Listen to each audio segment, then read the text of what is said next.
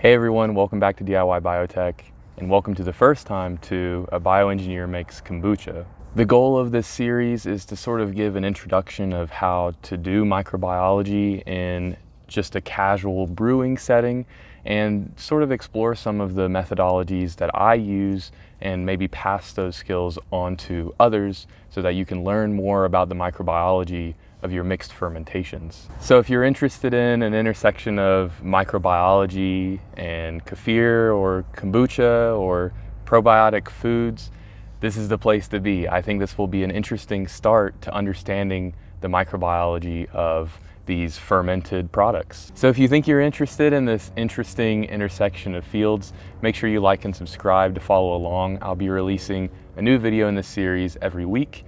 And if people really like it, I may add on to the series. But for now, the next video is going to cover pouring agar plates. So these are agar petri dishes that you can grow your microorganisms on.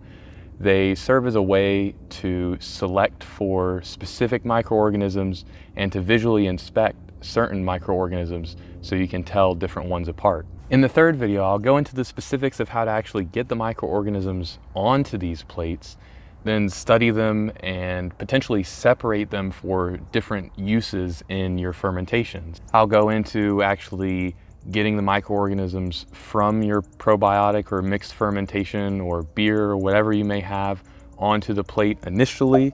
I'll go into these sort of patch plates so you can have sort of a library of the different microorganisms that you want to keep or use in the future. And then I'll go into this streak plating so you can isolate individual colonies of your microorganism to use them in your fermentations. If people are interested, I'd love to make a fourth video on actually using the microorganisms. So once you isolate them onto the petri dish, you can potentially pick and choose what yeast or bacteria you want to use in your fermentation, and maybe more importantly, you can choose when you use them in your fermentation.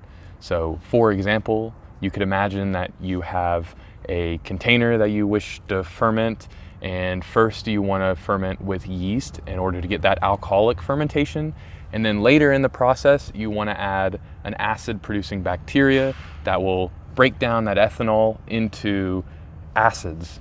Maybe in another example you want to ferment with yeast first, sterilize the culture, then ferment with the bacteria, and then you can potentially have a product with probiotic microorganisms, but without the yeast that cause alcohol production later on in the bottling process. Or maybe you want to do something funky like use a kefir yeast and a kombucha acetobacter species and mix them together and see what happens. So if people do end up wanting this fourth video, hopefully I can have some cool experimentation going on there and we can potentially learn something together.